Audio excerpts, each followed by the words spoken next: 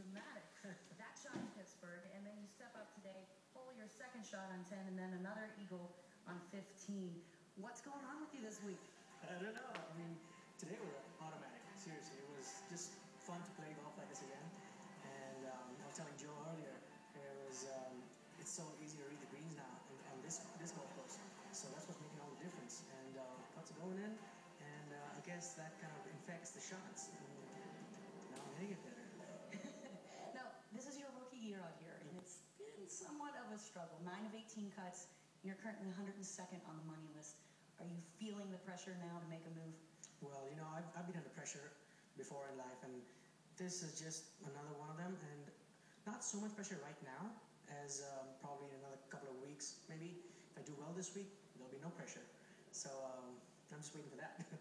Now, you've won on the Nationwide Tour, but this is your first chance to win out here. Are you a player that gets nervous? Are you going to be able to sleep tonight? Well, I do get nervous, yes. But I'll be able to sleep tonight. I'm a good sleeper. I love sleep.